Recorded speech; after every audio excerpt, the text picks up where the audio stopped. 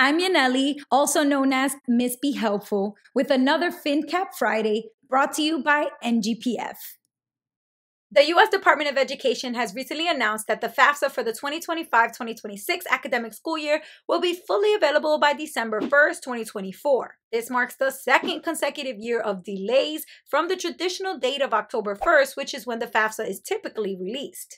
The FAFSA, or Free Application for Federal Student Aid, is a form that collects details about students and the adults who provide for them financially. And those details get used to apply for financial aid, including student loans, work study, and grants provided by the federal government, state governments, and colleges or universities. The FAFSA Simplification Act has led to significant changes, including a shorter form with less questions and a new Student Aid Index, or SAI, which replaces the Expected Family Contribution, or EFC. Additionally, Pell Grant eligibility has been expanded to include even more low-income students.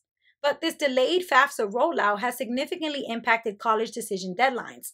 Many colleges are going to have to push back their commitment deadlines, which traditionally have been set for May 1st, but will now have to be in June or later in order to accommodate this delay in financial aid offers, which are now expected to be distributed in April or later. This extension aims to give students, particularly those from underserved communities who rely heavily on financial aid information, more time to make informed decisions and compare their offers. Some institutions are also offering flexibility on a case-by-case basis.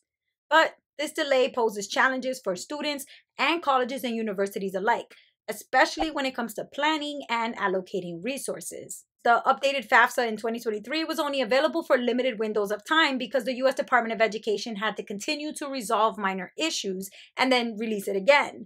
Those issues included glitches, prolonged processing times, and delays in sending application information over to schools. Some families even reported that colleges and universities had names that were not fully displayed on the screen, which made it difficult for them to know which schools to select. Some students reported being blocked from completing the application after the first few sections.